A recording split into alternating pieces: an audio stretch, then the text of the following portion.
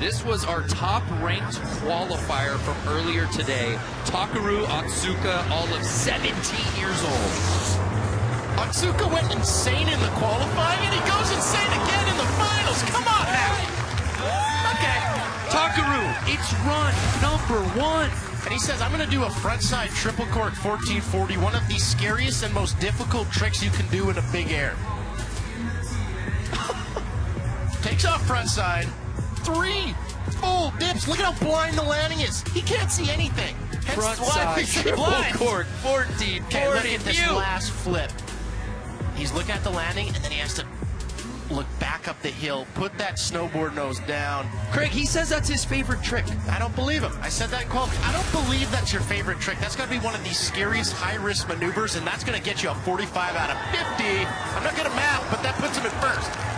So Corning going frontside, upping his score 38.66. He takes over the top spot. Here's Takeru Otsuka. Cab triple 1440. Okay. Keep your head up. Whoa. Japan is coming with a vengeance. Okay.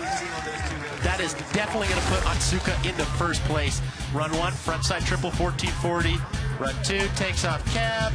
I'm going to do the same thing, but I'm going to take off switch and land. Switch cab, 1440, switch Indy on that. Almost goes truck driver a little bit there. I don't know if he's really meaning to grab that.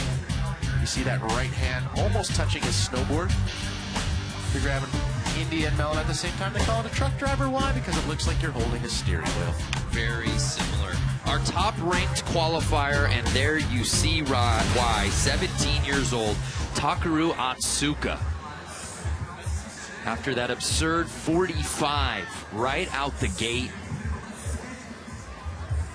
Trying to get that second score in another direction. I think it's going to be higher than a 45 in my opinion. He took off switch, landed switch. It was extremely well executed. The cleanliness was through the roof. Max Perot currently with that single high score of the 46.66. Does he overtake that? I would say so, yes. I would say so. Also of note, when we mentioned that qualification, Corning and Otsuka had to qualify. The rest of the field had to bye straight to final. Judges really looking at this one as we're early in run number 2 here in the final. 46 on the dot, so he bests his run 1 score. And he takes over first place, a 91 overall. Craig McMorris, a score in the 90s has traditionally been a podium finish.